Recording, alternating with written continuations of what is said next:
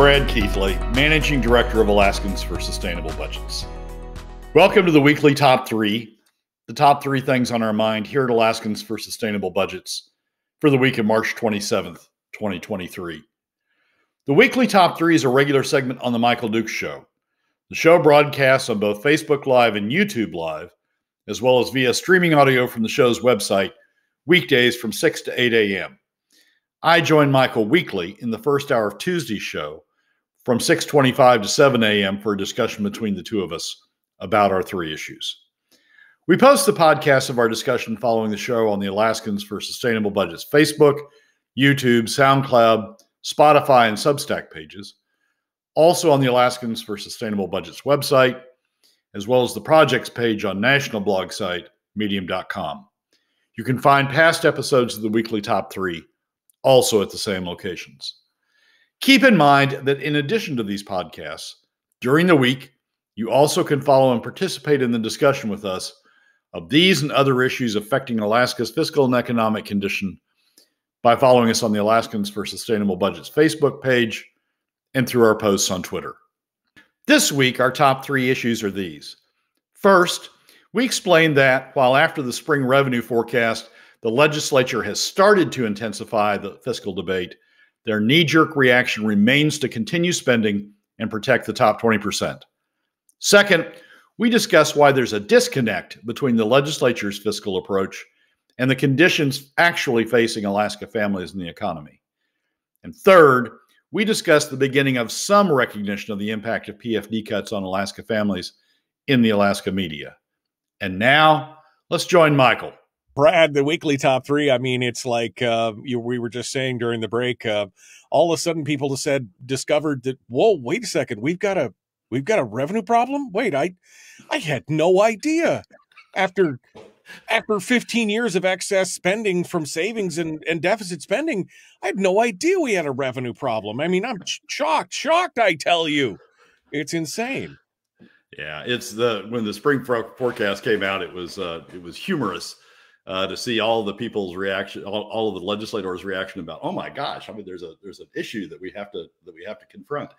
It's like it's like they hadn't been following oil prices or production levels or the Michael Dukes Show for the past 6 months. So we're finally at the point where we can sort of start the meat of the session, I guess. We've got a realistic revenue projection out in front of the legislature, and the legislature can finally start dealing with it. So your first number 1 of the weekly top 3 is the legislature's knee-jerk reaction. So what makes you say that? Give us the rundown here. Well, here's the reaction since the spring revenue forecast has gone out. There have been some who have said, "Oh my gosh, we're spending too much. We need to rein some of it in," but not many. I think Mike Cronk yesterday in House Finance amended a proposed spending of 1.5 million on something down to 1 million because we have a revenue problem out there. We have a fiscal problem out there. There's all of the pressure that's been behind increased spending is still out there. In the Senate Finance presentations of the spring revenue forecast, there was, oh my gosh, we got a problem. But that problem, still doesn't factor in that we're going to increase school spending, we're going to increase the BSA, and that we're going to have defined benefits, and that we need to spend we need to spend on other things. So part of the knee jerk has been, oh yeah, we got a problem. Maybe we need to pay attention to spending a little bit, but we're still going to spend more. And so what we really have is a revenue problem, and the reaction on the revenue side has been disappointing. It's been, well, we need to cut the PFD even deeper. We need to use a head tax, a regressive head tax, the most regressive head tax in the nation, even more, in order to address this revenue problem. And then Bill Wielechowski's come up with oil taxes, which we need to address oil taxes as part of the overall fiscal response. You and I have talked on the show. Even the Department of Revenue has come out and said there are oil taxes that we should be collecting that we're not, that wouldn't have an impact on production. So Wielechowski came out with oil taxes. And then Ben, as you were describing earlier, came out with the sales tax. And, sales tax is less regressive than PFD cuts. So, for somebody to say PFD cuts are the ultimate source of revenue, the marginal source of revenue. Sales taxes would be less regressive than PFD cuts. That's better than PFD cuts. So for somebody to say Ben's a rhino is just sort of ridiculous. I mean, Ben's trying to improve the situation from the baseline, which is PFD cuts. But sales taxes are still regressive. Right. So let's look at what the response has been. Little cut in spending, very little cut in spending. We'll shave off at the margins, but not much. Oil taxes and sales taxes, which are a regressive form of tax. Who's not in that equation? Who's being left out of that equation, of that overall equation? The top 20%. So we've got a situation in which, oh my gosh, we've got a problem that we've got to address. Let's just keep shoving it off on middle and lower income Alaska families. Let's keep using regressive. Let's not cut spending. We don't want to do that. Let's make even deeper PFD cuts, and let's maybe use sales taxes at the margin, and let's go get oil taxes, which is a good thing. But oil taxes aren't affecting the top 20%. So what we've got, the knee-jerk reaction is to continue down the road that we've been going down, which is to leave the top 20% out of the solution. And the problem with that, Michael, is if you don't get the top 20% involved, they're not going to have an incentive to push back on spending, which is the ultimate solution to this whole thing is to have pushback on spending, balance revenues with spending. But to balance revenues with spending, you've got to push back on the top 20%. So we haven't gotten to the ultimate solutions yet. I think what we're really setting up is a lot of focus. The media will continue to focus on Senate finance because Bert Stedman's a great source of quotes and it is the Senate, and so the media will continue to focus on Senate finance. But I think the real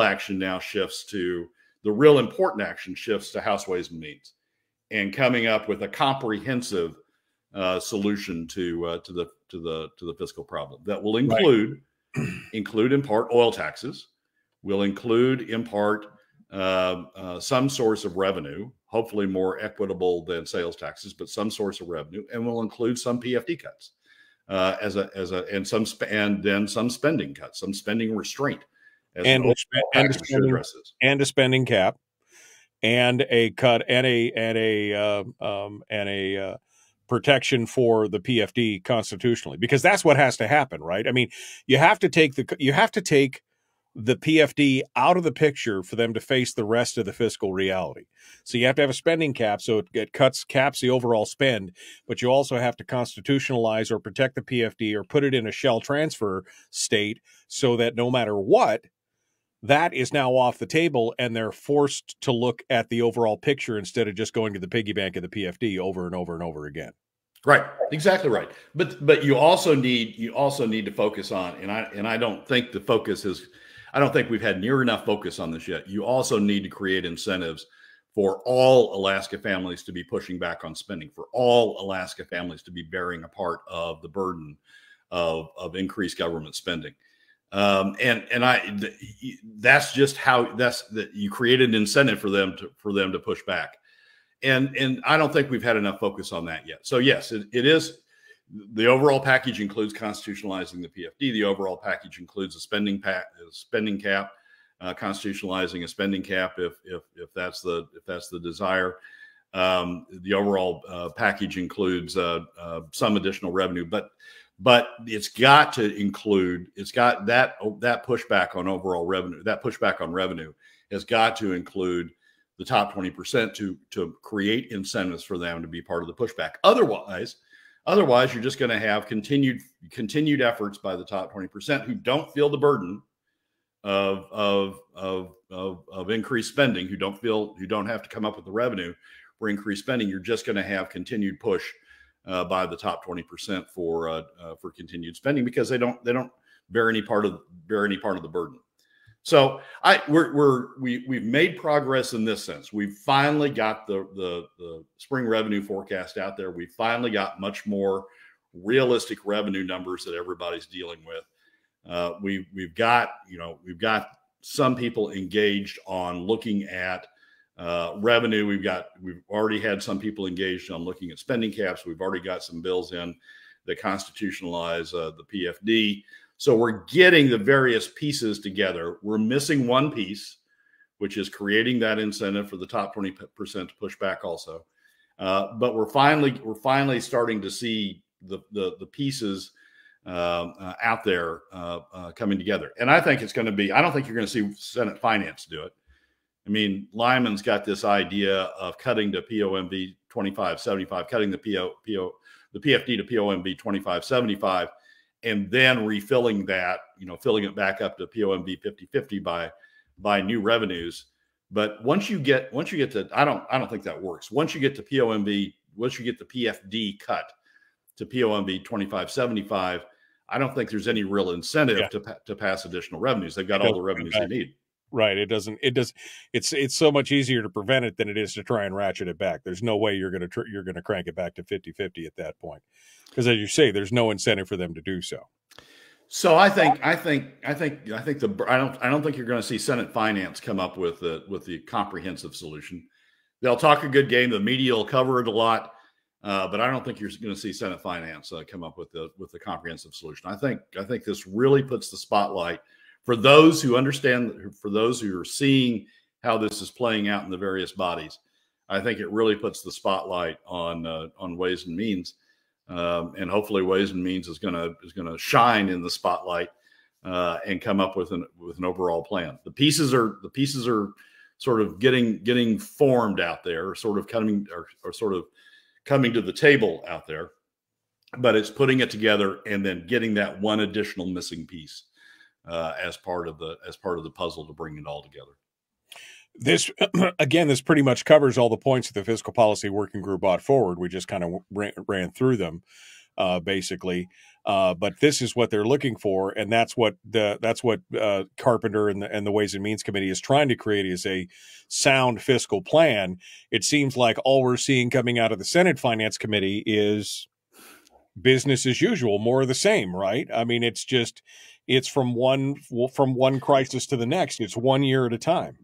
Yeah, and what's really going on in Senate Finance is the same thing we saw at the end of last session. At the end of last session, we saw a need for additional revenues. We saw people trying to defend the PFD and protect against PFD cuts. And you'll recall at the end of the last session, Chairman Stedman and Senator Hoffman both all of a sudden brought up oil taxes. They both brought Wielkowski's oil tax up. And what that did was trigger a flash pushback by the chambers of commerce and by all the trade groups. Oh, no, you can't increase oil taxes. And that locked in being able to use PFD cuts. I mean, the people who were pushing for trying to defend the PFD sort of got silenced at that point because they made the choice between increased oil taxes or PFD cuts. And that's sort of what the Senate's doing again. I mean, we're going to see, they're going to have the oil tax bill up on Friday, and we're going to see a lot of pushback by the oil industry. I imagine, I would forecast, we're going to see a lot of pushback by the oil industry on the oil tax bill. And the Senate Finance is trying to make it about PFD cuts or Senate Finance. I mean, Senate Finance is going to, or oil taxes. Senate Finance is going to say, well, if we can't do oil taxes, we're going to have to do PFD cuts. That's why the burden's really over on House Ways and Means to bring all the component parts together. Senate Finance is just not doing that, and they want to make it. They want to just create a rationalization for why it needs to be deeper. Well, they're looking for political cover. I mean, that's what the chambers gave them last year, was the political cover to basically make that argument and say PFD cuts or oil taxes. Now, you've looked, and you and I have discussed that, there is still money on the table in the oil industry. Sure. And you've looked at Wielkowski's bill.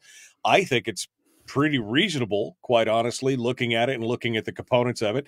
It does the one thing that you've talked about, the Hillcorp thing, that taxation. And again, it makes them, write off their oil tax credits in the areas against investments in the areas. And then it reduces the per barrel and does it. I mean, and it could generate $400-500 million, which I think, as you stated, is probably somewhere in the area of where we could, what is reasonable to continue to tax. So does it check off all the boxes for you? I think the Hillcorp, fixing the Hillcorp glitch, or the Hillcorp loophole, I think is important. We should have done that a long time ago. I think changing the per barrel credits is appropriate. Department of Revenue has looked at that, and they've not projected any production losses, any investment losses as a result of the adjustment to the per barrel credit that Wielkowski has in there. Ring fencing, I think, is going to be a big issue. And I suspect that what Conoco is going to come in and say is that Willow, the profitability of Willow gets sort of spacey if you don't do ring fencing, that they've factored in the absence of ring fencing, the ability to write off those costs against other production, against other taxes, that they factor that in the economics of Willow. And I suspect we're going to hear statements like, we finally get it through the federal government, and now the legislature is going to threaten Willow. So ring fencing may be a step beyond, but fixing the Hillcorp glitch, the Hillcorp loophole, and changing per barrel credits, I think are very appropriate steps, and that is $400 to $500 million. One of the few things that Harold and I agree on, Alaska is the only oil sovereign with a net profits tax. I've always wondered, the whole net profits scheme is such a crazy thing, because I guarantee you all those oil companies have whole floors in a building full of lawyers and accountants that can sharp pencil that stuff down for a net profits deal that make it super sketchy. And then you've only got a certain number of years to go back and look at it and everything else. It's always been a problem. Yeah, Alaska is not the only oil sovereign. Alaska is the only state that has a net profits tax, but the net profits tax is the standard in the international oil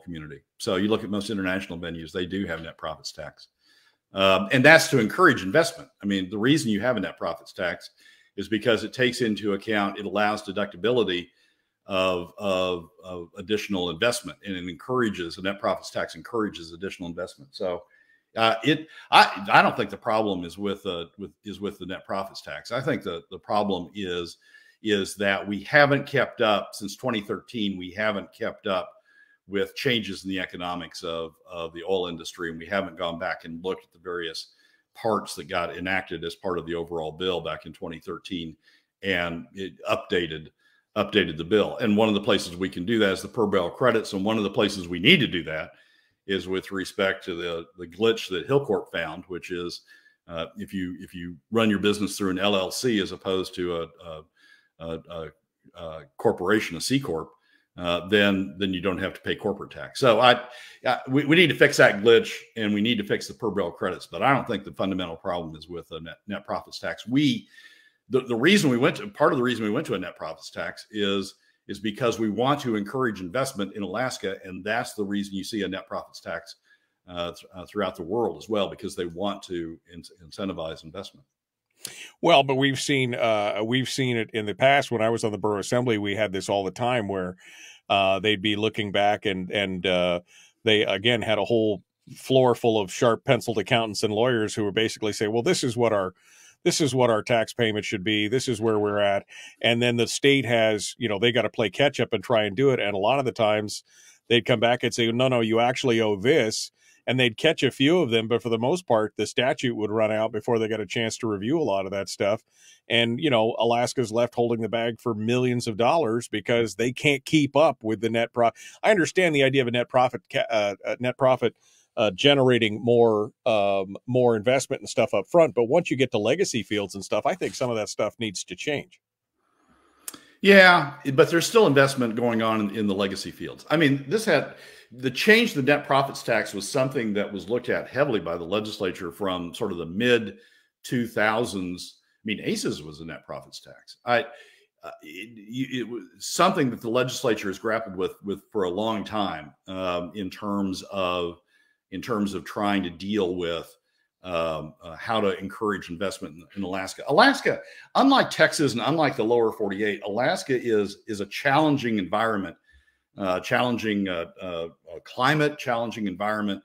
in a high cost environment in order to bring additional investment. And so the evaluation from Tony Knowles on, the evaluation has been we need to move to a net profits tax in order to encourage investment. I grant you that it's more complicated. I grant you that you need more auditors, you need sharper focus on it.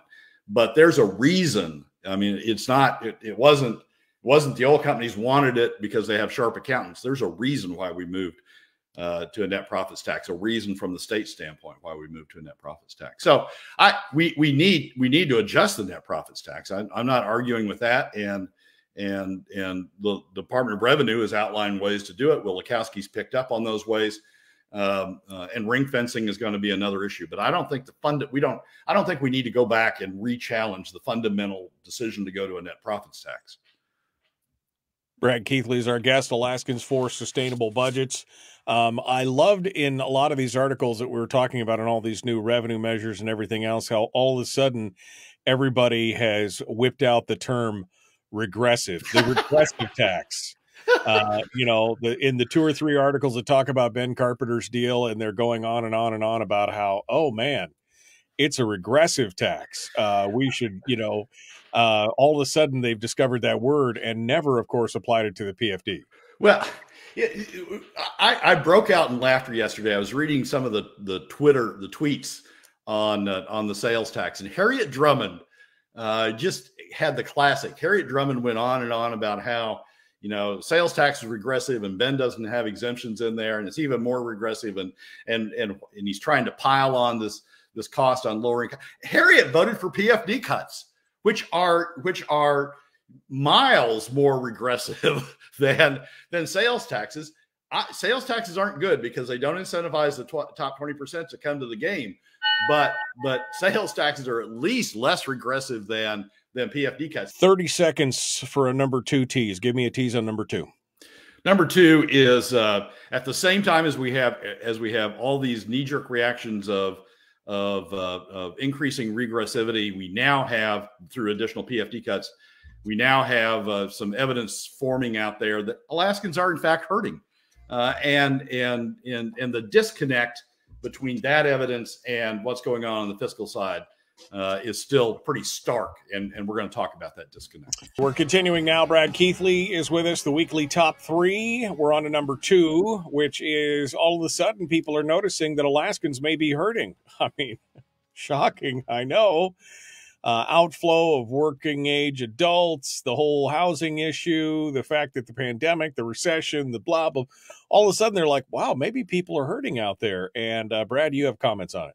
Well, there are 2 articles that as you're reading all these articles about PFD, about, we need to cut the PFD, you're reading all this Stedman, all the Senate finance stuff about we need to cut the PFD in order to balance the budget, and lack of recognition about what that means for Alaska families. It's just sort of, I need more money, so I'm going to go grab some of that money that's going through my fingers on the way to Alaska families.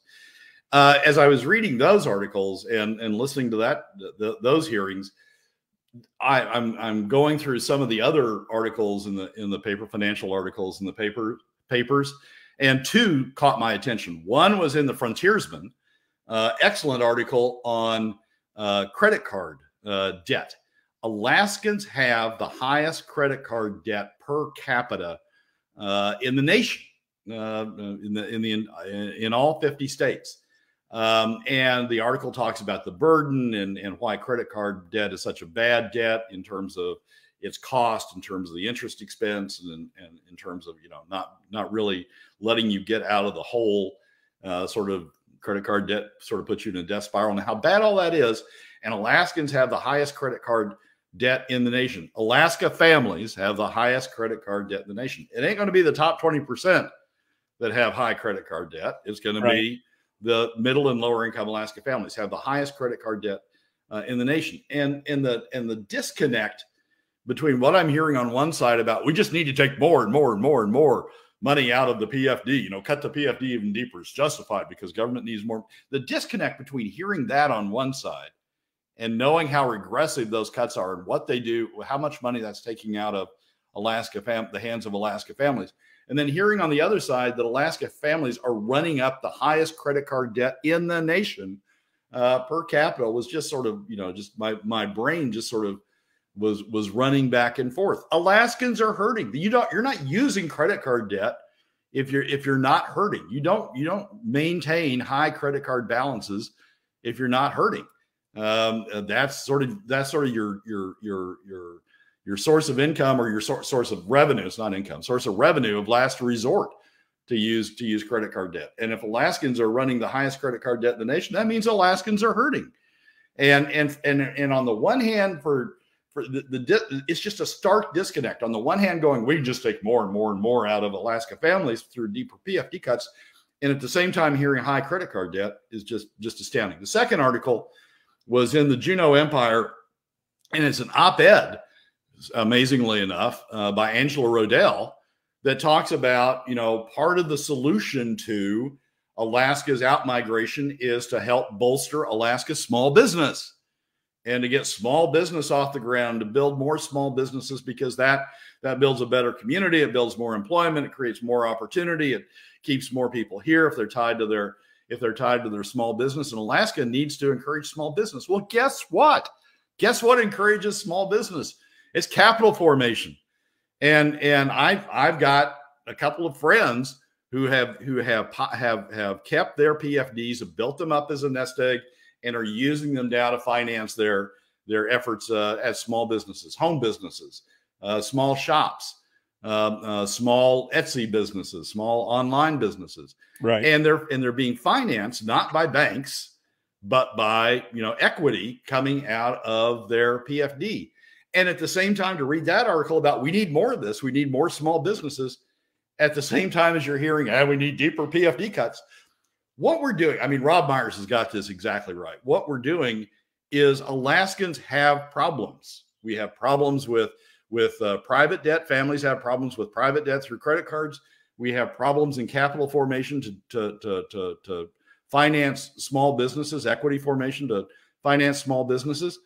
And now we're, taking all of those resources that could do that through the PFD, we're taking them and shifting them to government. Right. And so we're creating a situation in which, to get out of the hole, Alaskans are having to come to government. The next thing we're going to hear is, we need to finance those people who have big credit card debt, or we need to finance, we need to have a bank for to finance small businesses. We don't need that. We need to let the people have their money. Right. Well, the PFD. The other thing she mentioned in there is a loosening of restrictions and zoning and some other things. That's, again, part of the problem is government is in the way. There's a whole article out about occupational licensing right now, about how far behind we are in the state of Alaska and things like that. Small business is what drives, it's the economic engine of the state. Yes, big corporations, they hire a lot of people, but it is the small business. 80% are in small business. That's 80% of the economy. If we could reduce the regulations, the strictures, the zoning, and all this other kind of stuff, this is where we need to go. And instead, we're just adding more and more. Government is growing, right? That's the whole problem. But small business also needs capital formation. Small business also needs people having access to capital. You can't get 100% loan for a small business. You can't finance it entirely with debt. Small business needs capital formation in order to form those businesses. And the other article is telling us they're already tapping out, that Alaskans are tapping out their credit cards. Right. We have the highest credit card debt per capita in the nation. So they're not going to be able to finance it through additional credit card debt. We're already hitting the ceiling there. So where does that come from? It comes from letting you have access to your money. What the PFD set up, what the statute sets up, is your money, so that you have money, to cash flow income, in order to pay down the credit card debt.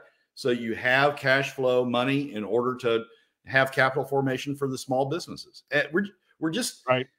We see the problems, and yet we're making them worse. Right. Government's making them worse. Yeah, how much credit card debt is paid off every year with a PFD?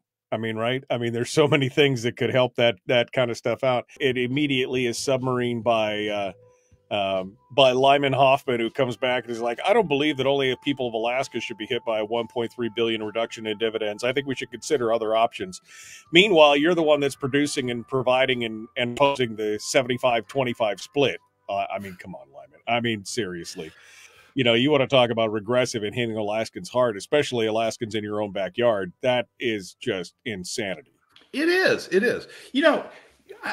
Bryce Edgman yesterday in House Finance had a comment that I was stunned by. Bryce said that, the PFD isn't that important to rural Alaska, to bush Alaska, because among other things, they have, Native Corp dividends that provide them income. Wait a second. Not all bush Alaskans are natives. So not all bush Alaskans have Native Corp dividends. B, that's supposed to be additional. So you're justifying taking money away from 80% of Alaska families using the tool that has the largest adverse impact on 80% of Alaska families, middle and lower income Alaska families, because some Alaska families get Native Corp dividends. That's just, the disconnect between, some of my people are better off or are okay because they still get Native Corp dividends. So we can take the PFD away from them. Some of my people are better off, but the rest of Alaskans are worse off. But don't worry about that because people I care about are a little bit better off, are a little bit balanced because of the Native Corp dividends. It's just we got really odd reactions out there. But at the same time, we've got articles that are telling us that Alaskans can use money, that we've got, that Alaska's expensive, shocker, that our credit card debt is the highest in the nation, shocker, because we're dealing with high costs, and that we need capital we need small businesses, so we need capital to help in the formation of small businesses, shocker. And we got all that evidence, staring us in the face, all those comments staring us in the face, and then on the other hand, we're saying, but we'll just take more and more money away from them because government needs more money. That's just, last week we were talking about the disconnect between everybody talking about increased spending and nobody talking about the revenue, right? The side of it. Well, we finally got that disconnect solved with the spring revenue forecast coming out. Now we got this huge friggin' disconnect developing between the situation facing Alaska families and Alaska small business and what government's doing now. Yeah, and that's the thing. Slowly but surely, each one of these events is opening the eyes up of people more and more. It's willful blindness. It's not like they didn't know. It's just that they didn't want to admit it. This has been the problem for years that I've said in this state. It's not like they can't see it coming. It's like they're storks, sticking their ostriches, sticking their head in the sand and just saying, la, la, la, la, la, I can't see it. I can't see it. We'll just keep spending and we'll just draw it from savings and it'll be the way it is. This is no shock to anybody who's been watching state government for any time in the last 20 years. It's just now that they are, they finally run out of road to kick the can down is the problem. They're coming up against the wall and a can's just going to bounce right back at them. So that's what they're facing right now. And the ones they're trying to protect. I'm sure it's not a popular comment. I'm sure the chat room will go ballistic, but the ones they're trying to protect, when you get down to it, at the end of the day, the ones they're trying to protect is the top 20%. Because when we talk about revenues, it's either deeper PFD cuts or in Ben's case, it's a sales tax, also regressive, has a limited impact on the top 20%, or oil taxes. We're going to take it out of the hides of the oil companies. And it's just, for somebody who understands pots of revenue and where revenue comes from, it's just so clear that they're creating this exception. So we'll see. That's sort of the last bastion. That's where all the defensive walls are put up. But that's one that needs to be knocked down. If we're ever going to get spending under control, that's one that needs to be knocked down as well. All right. Finally, you're saying in number 3 that the media is getting it. Maybe. Well, let's not get too carried away. Starting to get it. Maybe they're getting it. Maybe. Go ahead. Well, so James Brooks, who I've talked about on the show as leaving things out about the PFD. I think it was last week or the week before, I was complaining about, he had an article on the PFD and he didn't mention once the PFD cuts have the largest adverse impact on 80% of Alaska families, have the largest adverse impact on the Alaska economy, have the largest adverse impact on Alaska jobs. So he didn't mention that. James Brooks in the article talking about the new revenue measures, talking about oil taxes and briefly talking about sales taxes. He said this: some lawmakers are wary of going low on the dividend, additional PFD cuts, because dividend reductions act as a regressive tax. Because all Alaskans receive the same dividend, it comprises a higher share of poor Alaskans' incomes. So a reduction in its amount is a bigger hit to them. Regressive tax. That's the first time I think I've seen James use that term, make that recognition that PFD cuts are a regressive tax. And it may be the first time I've seen it anywhere in Alaska media. I think Matt Buxton in the Midnight Sun blog talked about it a couple of times. But this is there. At least there is the faint recognition of the fact that PFD cuts are not just government's money that government's keeping. They do, in fact, operate as a regressive tax on Alaska families. And I want to encourage that sort of recognition by mentioning it on the show. That it's not that the media is not always bad, sort of 90% bad. I mean, at the same time as James published that, the Alaska Daily News or the Anchorage Daily News had yet another op-ed from the Binkley top 20% about how bad PFDs are and how we need to cut them and how we need to finance government. I mean, they're just bought in on the whole top 20% position. But having this recognition that it's a regressive tax, I think is something that's encouraging, and hopefully we'll see more of it as we get deeper into the fiscal discussion.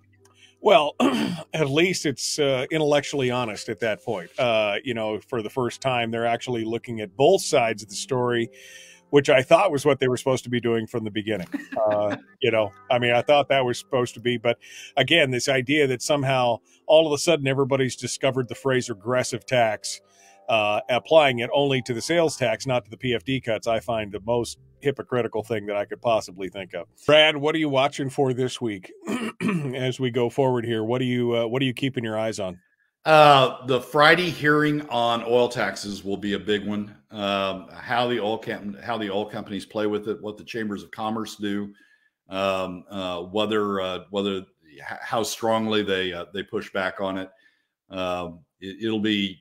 I mean, the Senate's trying to set it up as PFD cuts versus oil taxes, so we'll see how they play that. And then Ben's committee, what's going on? I mean, this is sort of a continuing thing, but what's going on in Ways and Means? And is Ways and Means truly going to be able to bring all of the pieces together, including a piece that brings the top 20%, involves the top 20%, brings all that together in a package, and how that progresses? Because Ways and Means is going to be looking over the sales tax bill tomorrow night, Wednesday night. So Wednesday for that, Friday for the oil tax bill. You'll be listening to that, and I guess we'll see what happens. We'll see how it goes.